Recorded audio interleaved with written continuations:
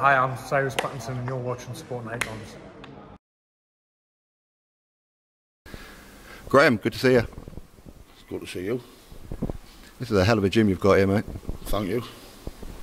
Now, this is arguably the best amateur gym in the country, certainly in the northeast. But what's the secret to getting all like these champions and all these medalists as amateur, and then of course you've got like a good crop like coming through pros now? Just dedication and hard work. Being lucky with the kids that's come in the gym, that they've got talent, natural athletes. And just the dedication and hard work from them, and the parents bring them every night. It's basically it. Now, how many amateurs have you had like come through here who's like won like a Commonwealths and Europeans, and obviously you've got like the Olympians like recently? I've had 5 European champions, 2 world champions. The club's had 271 champions, had 260 amateurs. Had Olympic silver, Commonwealth Games gold, Commonwealth Games bronze. We've had I think 7 European bronze medalists and 3 European silver medalists.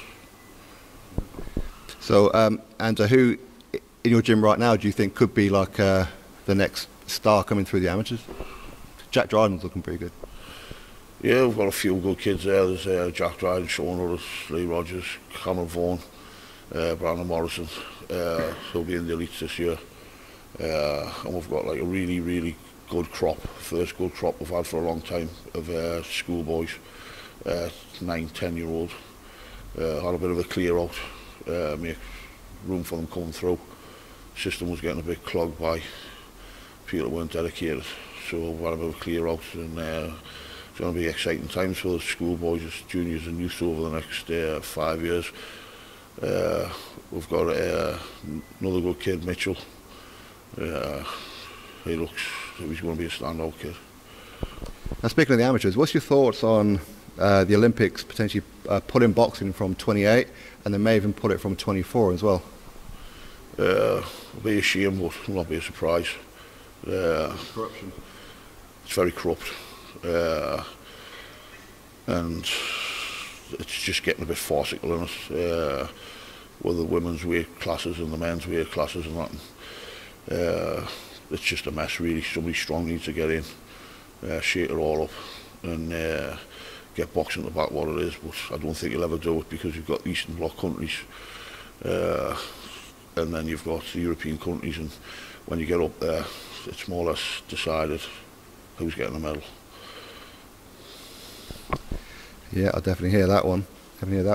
Now, whenever I speak to like people up here from the northeast, like a Tommy Ward, Thomas Hodgson, Joe Laws, George O'Connor, the list goes on and on and on. They always look at Birtley as that was the place that made me. Yeah, well, that's nice. They can have like change somebody's life. I'm pleased to think that way. Coaches, not just me, Stevie Freeman, Mark Dickinson, Sean's dad, Martin Clark, Jacob Dickinson. So it's not just me. It's all of a good team. Roy Morrison, good team. We all work hard.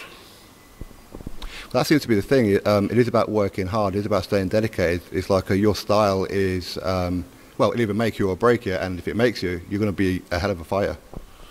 Yeah, well, I think if it doesn't make you in the boxing ring, it'll make you in life. I've had plenty of kids that haven't done so well with the boxing, and they've been successful in life.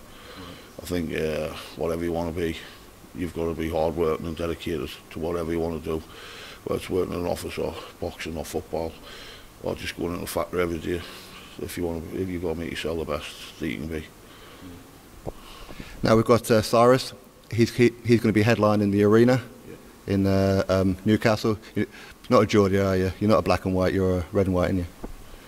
Yeah, I go to Newcastle matches with my mates sometimes, though. And they're playing good football at the minute. They're doing well. Sunderland's a bit like it's a bit like the boxing, really. It's a bit chaotic and poorly run. But hopefully somebody can shake them up. We've got some good kids there. So hopefully in a couple of years' time they'll mature into men and they'll do well. So do you think that like Cyrus and Calum and all like the other lads, they've got the potential to go on to actually bring world titles back to this gym? Yeah, without a doubt, but under no illusions, that the pro boxing's a business, it's not sport. So a lot of it will depend on how many tickets they can sell and whether we'll get any Sky and things like that up here to promote the boxing.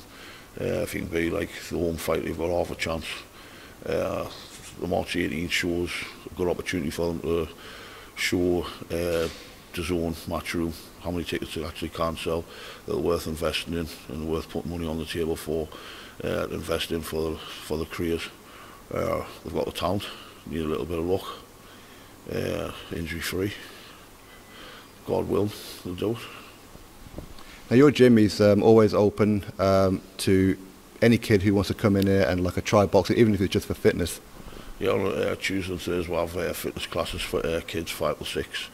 It's very non-contact, but we use that for two things. We use it to try and promote health in the community, and also if there's any talented kids in there, we'll try to encourage them to go in the next class up. Some of them do, some of them don't. Some of them make the step up, some of them cannot. And then, you know, if they don't want to do it, then just go back in the other class and they'll just continue to come down, be part of the club, keep fit. Now, you've been involved in boxing for like a long old time. Is it nice to actually see that the North East is starting to get some recognition? It's become like a bit of a hotspot for boxing now.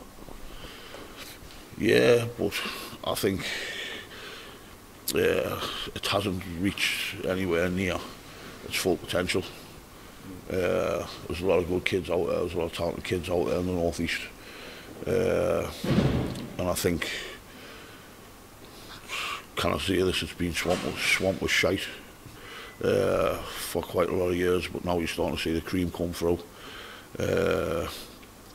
And as long as the big promoters come up here, they'll promote the cream, and obviously because they're promoting the cream, the standards of boxing in the North East will rise.